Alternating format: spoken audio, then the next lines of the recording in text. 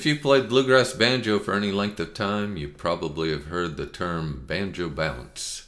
It's a certain way of playing your rolls to where it creates a bouncy sound.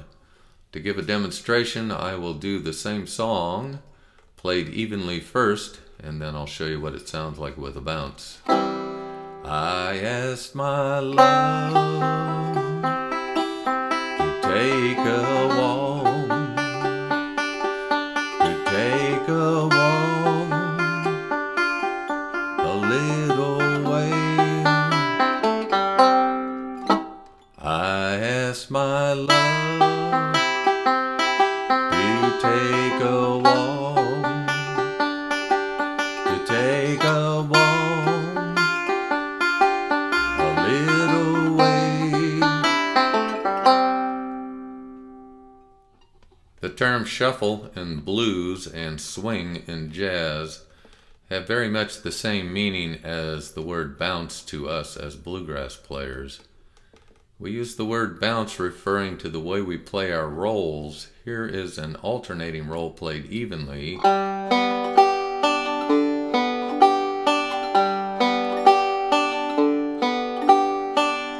count there is 1 and 2 and 3 and 4 and.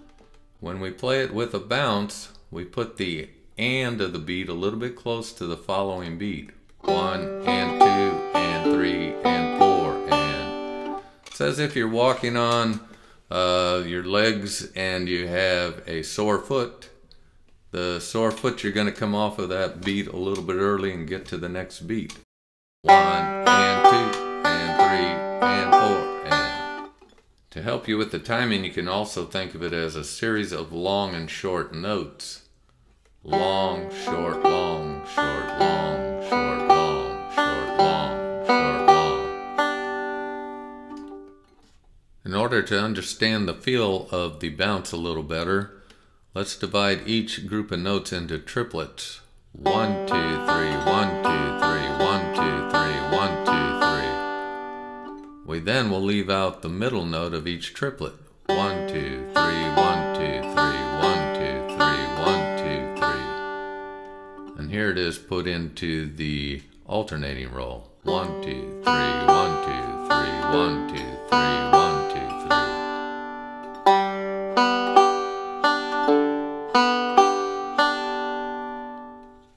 An interesting thing happens with your banjo bounce when you play a forward roll. You're playing a forward roll, you have groups of 3 notes, so the first group would have a long, short, long feel, followed by a short, long, short feel. In the group of 8 notes, it would sound like this.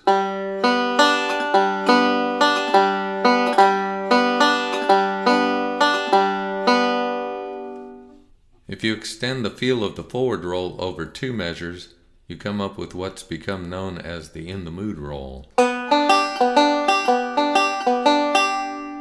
There's usually going to be 2 last notes as you finish it. You hear that as a fill and backup in bluegrass banjo. Well, I'm rolling my sweet baby's on. Here's a notation you might see at the beginning of a piece of music where they want you to play it with a swing feel. Notice that the 2/8 notes are meant to be played as a triplet where the first of the 2 notes lasts longer than the second note. One thing to keep in mind is to only use the banjo bounce where it's appropriate. I recently did a video where I performed the song Country Roads, and if you listen, it is played with an even feel.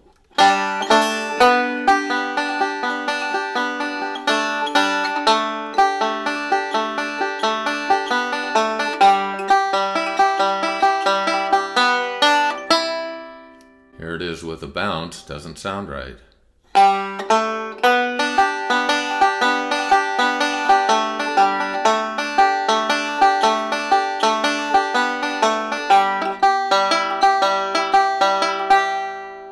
When playing with a blues feel, you usually will add the bounce.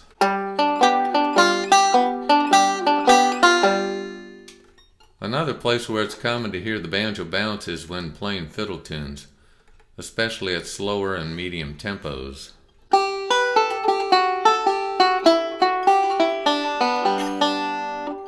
Versus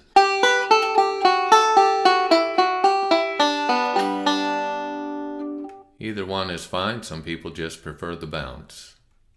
Another thing about the bounce is it sounds great at a slow speed.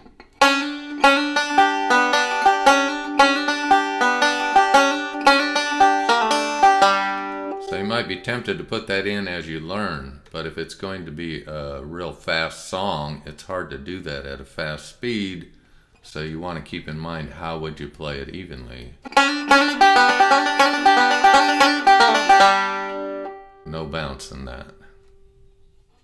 It's important when playing with a group to discuss whether they want the banjo bounce in there or not. Many people play the Man of Constant Sorrow with a bounce.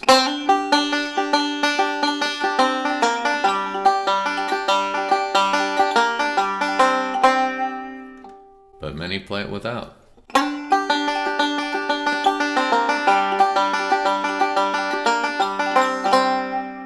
So just choose what's appropriate. Speaking of bouncing, if you enjoy instruction videos like this, bounce on over to my YouTube channel and subscribe.